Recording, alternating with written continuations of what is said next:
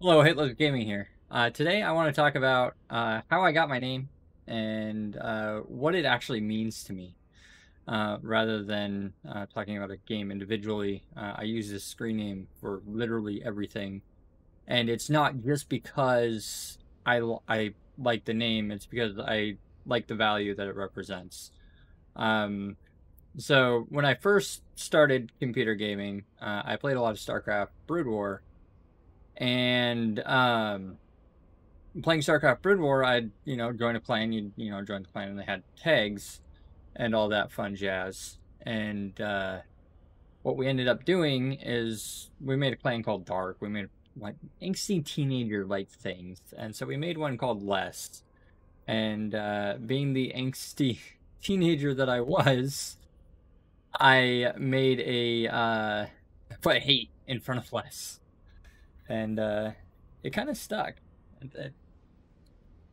I kind of liked it, and I liked the idea of not getting angry at games and not what would the term be, not being mean to others. Kind of try and put yourself in their shoes and understand where they're coming from, rather than just being angry.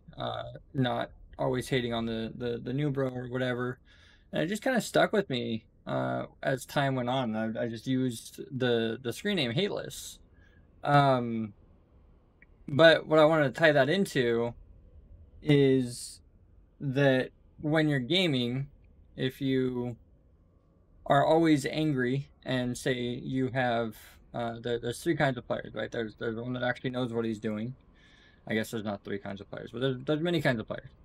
But there's three types that I kind of want to point out in this video. There's the guy that knows what he's doing. That's normally quiet and just kind of off in the corner doing his own thing, or kind of playing his game, having fun doing his thing. And then there's the guy that doesn't know what he's doing and absolutely knows he doesn't know what he's doing, and he's just trying things. And this guy is not going to do good. He's, learning the game and figuring things out. And then there's the guy that thinks he knows what he's doing and thinks that he knows what's going on and thinks all this stuff. And then when the new bro, so all these guys there's three guys, they're in a game together, right? And so guy A is doing well and probably carrying the team, and guy B is doing kind of okay and thinks he's carrying the team, and then guy C is, doing his thing, trying to learn. Uh, guy C makes a mistake, and loses the team a point, or whatever you want to call it, and then guy C, it costs the team maybe part of the game, maybe puts us behind, maybe whatever you want to call it. The team ends up behind. Guy B, the kind of arrogant guy, starts hounding on guy A, and guy A is now, or guy A is kind of, huh? And then we have now the situation where guy C, the new bro, is having a bad time, because he's not being yelled at, screamed at, whatever you want to call it. Guy B is angry, and then guy A is now in a position where he has a couple choices. He can decide that he can side with guy B that kind of knows what he's doing, and decide to get angry and upset with guy C, or he can completely ignore the situation and just, not my problem, not my circus, not my monkeys. But he can also try and help guy C and make the experience somehow positive. And that is kind of what I want to see more of in gaming, where people will help each other and bring each other up, rather than being the one that is always, getting angry at the new bro, or getting angry at the person trying to learn the game. It's very important to teach new players what to do, regardless of the game that you play. It doesn't matter. I play a lot of EVE Online, and that game requires a lot of like coordination. So teaching new players what to do is highly valued in EVE Online, rather than just getting angry at them. Whereas games like Dota or World of Tanks or StarCraft, when you have a teammate that doesn't do right, it costs you the game. People just get angry and rage at each other, and I don't view that as a good thing. Because what if guys see it was his first time playing online, and now he just doesn't want to play games online because you got yelled at? Like that sucks. That sucks for everybody.